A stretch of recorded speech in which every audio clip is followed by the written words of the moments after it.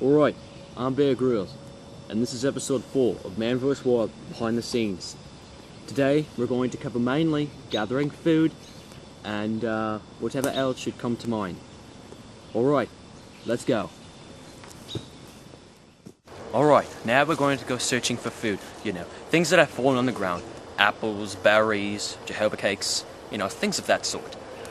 Now, the nice thing is, in this area there's plenty of trees, it's fall, most of the fruit is ripe, so it shouldn't be too hard. Alright, let's go. Oh. We got a jolt can, probably left back here from one of the old Jehovah's.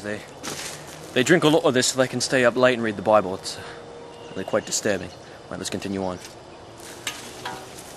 Alright, first thing I'm going to look for is perhaps eggs or nests or something that I could use that a mother bird or something used before. Similar to that hole right there. I'm going to go check it out.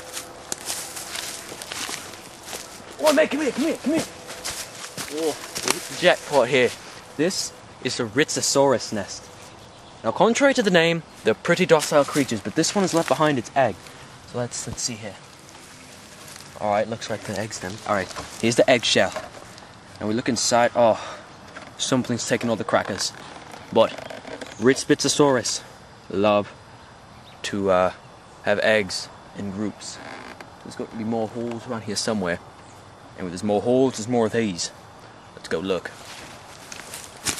Alright, we've been looking around for quite a while, and we found this.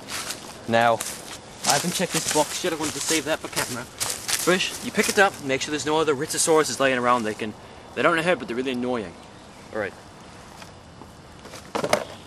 Uh-oh. Oh! Come on. Oh, Oh, it's all wet. Alright. Let's go. Alright.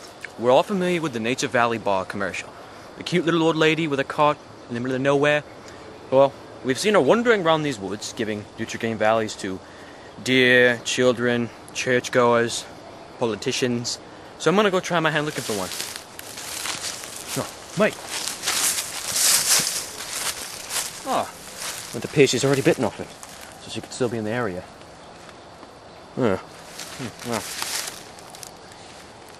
8-second rule. Now we're going to show you how to hunt. First, you put on your camo, or your seaweed suit, as the British Spec Ops call it. Now, you get this on, you button it up, you get your weapon. In my case, it's the British Special Forces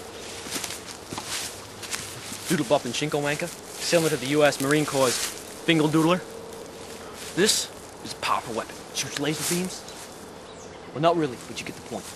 It's really cool, you swing it around like so. And you beat things with it. Sorry about that, mate. Now, first thing you got to do, before I can use the Doodle-Bop and Shinko-Wanker, is get the deer near you. Now, there's several calls you can use. Just a basic mating call.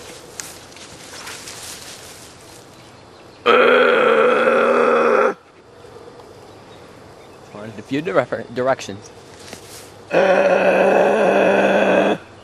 Listen for a reply. Alright. I got nothing, so I'm gonna try the female mating call.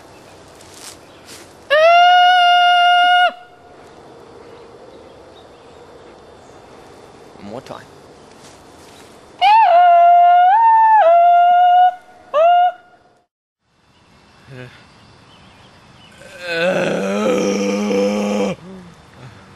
No luck so far.